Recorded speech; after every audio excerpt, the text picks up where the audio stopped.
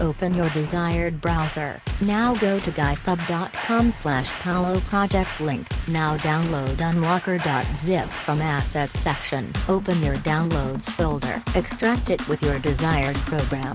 Now open Virtual Machine. Now right-click on your OS and go to Removable Devices option. Then go to CD/DVD SATA and then Settings option. Click on the Browse button. Now go to the Downloads folder, then Unlocker, then Tools. Just select this ISO and click OK. Now click on the ISO file that will appear on the macOS desktop. Now click on Install VMware Tools. Then click on the Continue button. Now click on the Install button. Type your password and press Enter. It will install automatically.